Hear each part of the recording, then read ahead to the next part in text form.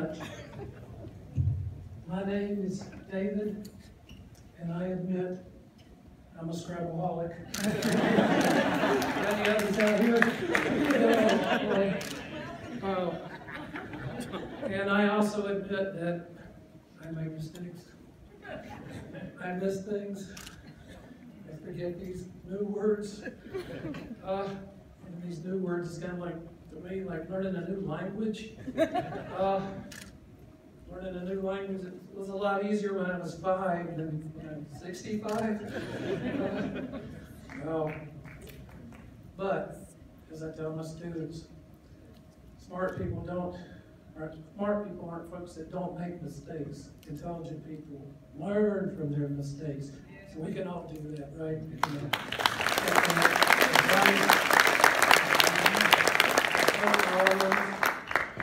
Let me thank some folks. I know we need to get on our way, but first of all, I want to thank, of course, Chris Creed, a personal friend of mine. Chris and I go back a long ways, and all the national organization for doing a super job. Amen.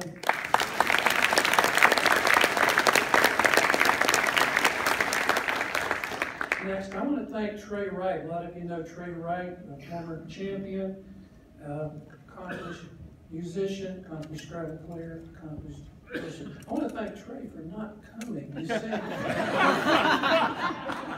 Joey Mallett knows the statistics. I believe I played Trey a total of 7 times, and I have an interesting record against Trey of 7-0.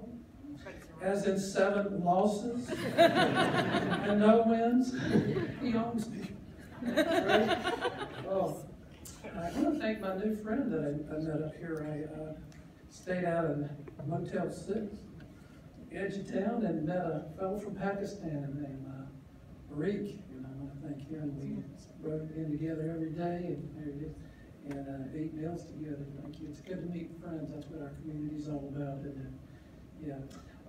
Next of all, how to put this, but when people ask me where I was born, I tell them I was born in 2 places. I was born in Rex Hospital in Raleigh, North Carolina. Yeah.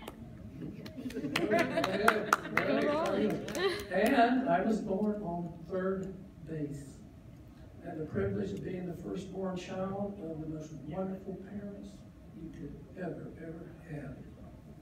John and Lori Gibson weren't rich in money, but they were rich in every other way. And it's just wonderful. They were word people. As you might guess, Scrabble was our main family game. I know the same is true for many of you. I want to thank my wife, Nancy. I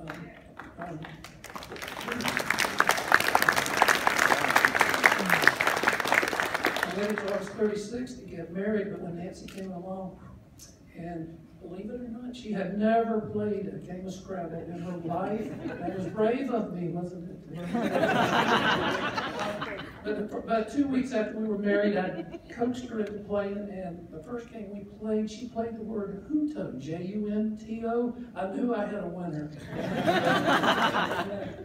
So thank you for Nancy. Her whole thing, she was chanting 24/7, 24/7, and that turned out to be my record.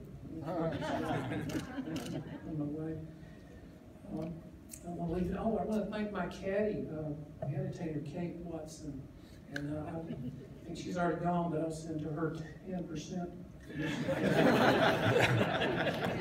Well, last but not least, by any means, thank you to all of you in this room, my friends who come up to me, or folks that I don't know, and introduce yourself and tell me about your experiences. It means so much. To so many of you, been so sweet through all the years. You're the folks who make Scrabble not only a great and wonderful game, but a wonderful community.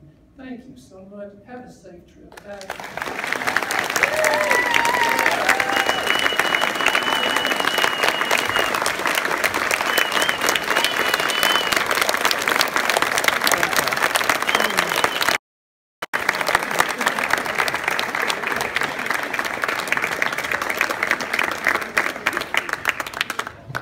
Now that was a speech.